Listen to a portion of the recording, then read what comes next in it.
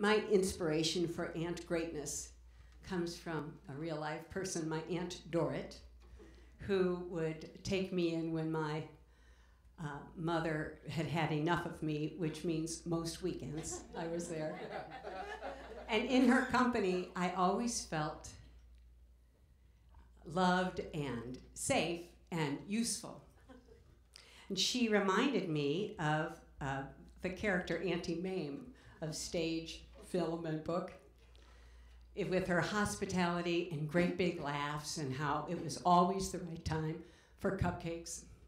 And, you know, Auntie Mame was based on a real character, a New Yorker named Marion Tanner. And she was described in the language of the day as zany and madcap.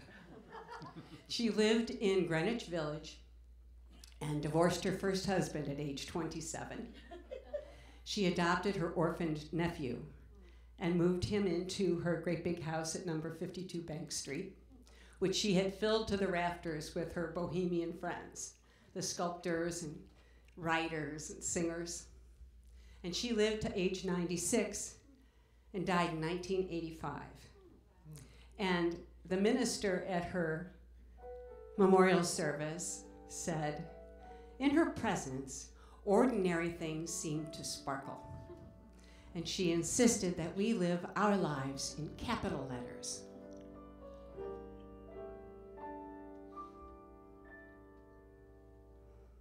Light the candles. Get the ice out. Roll the rug up. It's today. Though it may not be anyone's birthday, and though it's far from the first of the year, I know this very minute has history in it. We're here. There's a time for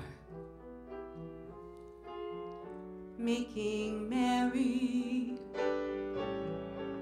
and so I'm for making hay.